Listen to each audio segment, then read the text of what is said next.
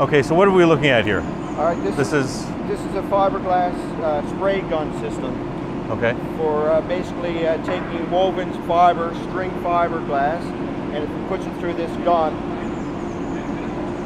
And basically it comes out and it chops it and sprays it onto a surface. Okay. So instead of laying fiberglass, big sheets of it, and then rolling it out and taking up time, this here, basically you can spray on any surface and then you just roll it in and then you're done.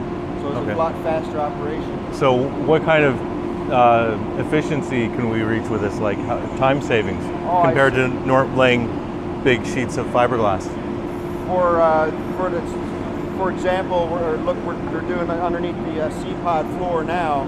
So to be underneath there and rolling it in and cutting all the cloth to go in would take hours or days, whereas this here, we just go in and we spray it and be done in minutes, and then we just roll it out, and then so it greatly reduces our time manufacturing and cost. So how does this work? I'm not going to trigger it by accident, right? No, there's no pressure. So basically we have air pressure that comes in. This goes over your shoulder? Yeah, you can put it over your shoulder. And then basically we have the resin and the hardener comes out, and we adjust the speed at which they mix. So instead of mixing in the line, it mixes it on the surface. And then we have a double string woven fiber that comes through and goes into this spool.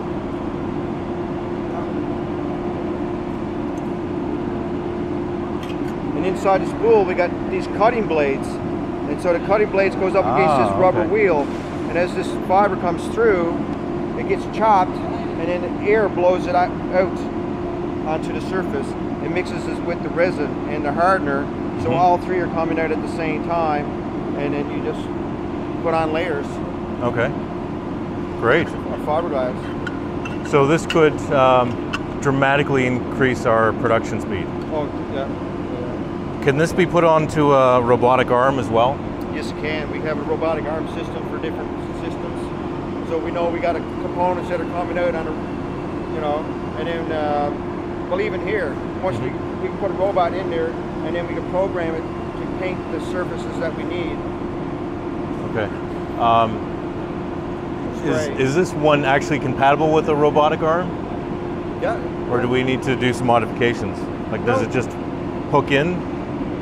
And then it has some way of regulating the flow? Yes. Yeah, I mean, it'd be basically you have control valves onto the lines. Okay. So then the pressure is there, and then you just open up the valve when it gets to a position, program it in, code it in, and once it gets to that position, the valve opens up and the sprayer goes. Okay. Yeah. All right, so when can we do our first test? What do we have to do? Right now we're setting up the small air compressor just to do a test to get the formulations and the speeds correct. And we have a few fittings that tighten up. Yeah. And then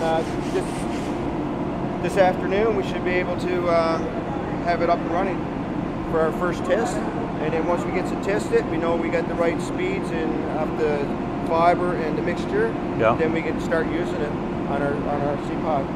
Okay. Great. So this goes into the resin container? So this basically just goes right into the cap. Yeah. It sits here. And then we got the pressure from the air line. Comes in to our valves. We can adjust the valves for the settings that we need for the speed. And then we have our other lines connected. And it's just a matter of the trigger. And then our fiberglass lines go in here. Yeah, fiberglass lines go in here. But we got, by rights, we need an arm. So basically, we got the tank sits in here. We got spools that sit on a controller, and then the spools will come down and go through here. Okay. So that's the only thing we have to set up for full operation. Okay. So right now we're doing a testing, and we can put the spools on the floor, let it come over our shoulder, and let it feed through for tests. So the arm would be almost like you're wearing it, like a backpack or something with an arm coming down? It's on a 3-point articulator, so you can move around. So it basically takes the weight of the hose, plus it supports the fiber. Okay, cool. It's exciting. We've been looking forward to this for months. Yeah. I think it's going to maybe 6 months or longer. Fantastic. All right, thanks. Okay, so what you just saw is we're setting up our fiberglass spray gun. This will allow us to do a lot faster fiberglass work. As you know, our C-pods are made of mostly fiberglass, so we need to find ways to speed up that production because laying it down manually just takes a lot of time. So this machine's going to probably increase our production speed by 10 times. It's a big, big difference. So this should be up and running this afternoon, and we'll come back and check it out.